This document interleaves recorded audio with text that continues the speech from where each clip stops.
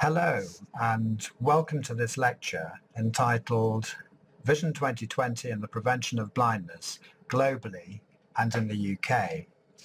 My name's Nick Astbury. I'm a part-time paediatric ophthalmologist and chair of Vision 2020 UK, and I also work at the International Centre for Eye Health at the London School, helping with the Vision 2020 Links programme.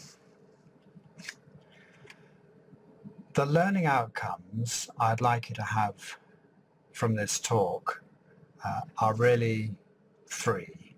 Firstly, to get a feeling for the magnitude, the causes and the distribution of global visual impairment.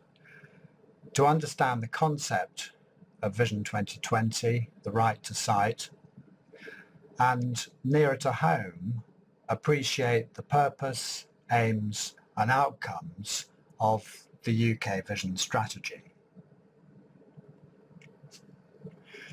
Despite technological advances, we still live in a world in which health inequalities are widespread, and very large numbers of people are living with sight loss. Much of this blindness is in sub-Saharan Africa, although most of the world's poor now live in middle-income countries where inequality is greatest. Poverty and blindness are intimately linked, with poverty predisposing to blindness and blindness exacerbating poverty. Being blind and poor leads to exclusion from basic health, education and social services, and exposure to isolation, ill health and economic disadvantage.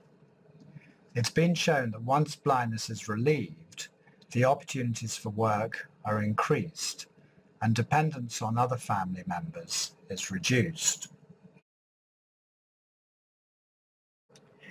In 1990, it was estimated that globally 38 million people were blind, and the projected figure for 2020 was as high as 76 million.